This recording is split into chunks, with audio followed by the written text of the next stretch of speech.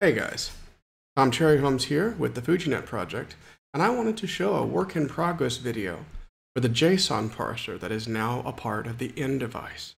This is a work in progress, and work is literally proceeding as quickly as I possibly can make it happen. But even at this state, it already shows that the FujiNet can take and parse JSON data coming in from an external web service API and provide meaningful output to the Atari. This essentially means that when this particular module is completed, the Atari will actually be able to parse and interpret JSON information as well as synthesize new JSON data to send back to a web service and therefore be able to communicate with HTTPS, NTLS, SSL, etc., modern web services such as Twitter, such as Facebook, etc. For this demonstration, we will actually be using BASIC, and I will be doing all of the commands interactively. We'll start by setting aside some variable space for the data that we're going to be inputting. To start, we will actually take and open up a connection to an HTTPS endpoint.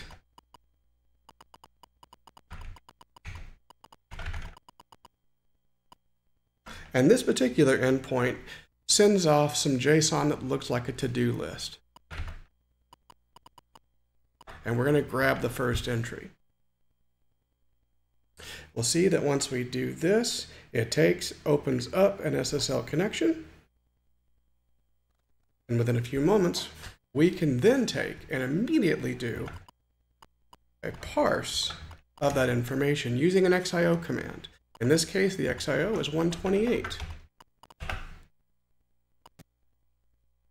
And now that we've done this, what has actually happened is that the JSON information that is right here on the lower right-hand corner of the screen has been parsed and is now sitting in FujiNet memory, ready to be queried by the Atari for the relevant information that we want to grab. Now, of course, we can ask for bits of information directly.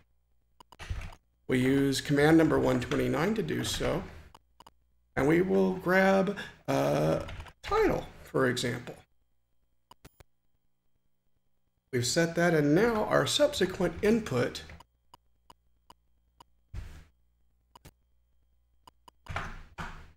has that title ready for us to consume. It went, grabbed the title, converted it into a form that the Atari could actually understand, put it into a variable for us. All handled quite nicely. And you can do this for any of the other entries in the JSON as well.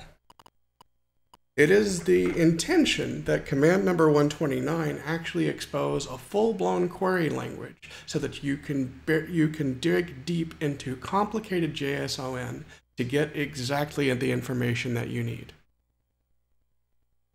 Some type swizzling does actually happen. Everything comes across as strings, and in the case of Atari Basic will take and translate that information for us into the appropriate data type. So if we take, for example, and grab user ID,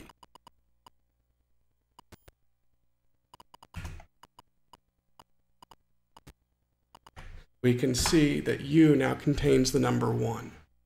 It handles this automatically for us. And we can do this for each and every single data type that we want to take and pull into. Now, Booleans are kind of special. I'm not exactly sure how I want to handle this, but for now they are parsed as literal strings. So if we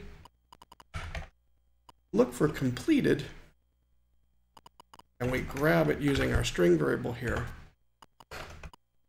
we'll see that it sends back false or true, depending on the value that actually gets sent back.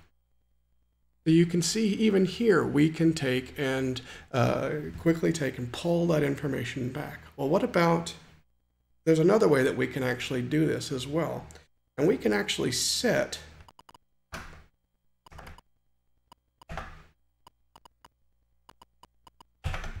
the parser to the top level object, or if you set the node to an object or an array, then what happens is that gets interpreted as a traversal mode. So if I take and do an input here, you'll see that the first thing we get is the key. If we take and do a subsequent input again, we get that value. Next input, we get the ID, we get 1, we get the next one, the title, and we get this value. In each case, we get the first input being the key, the second input being the value for that key.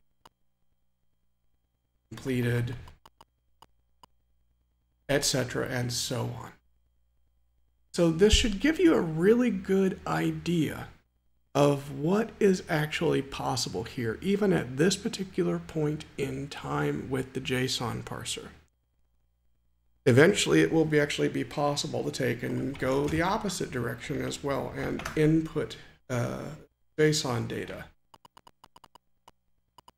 in a format something like this, for example. I'm still working out the details, but hopefully you can get the idea of what ultimately will be possible. So I'm going to leave the video here, right here at this particular point in time. Cut this real short, but I just wanted to show you guys where things actually stood at this particular point in. We'll go ahead and close the channel.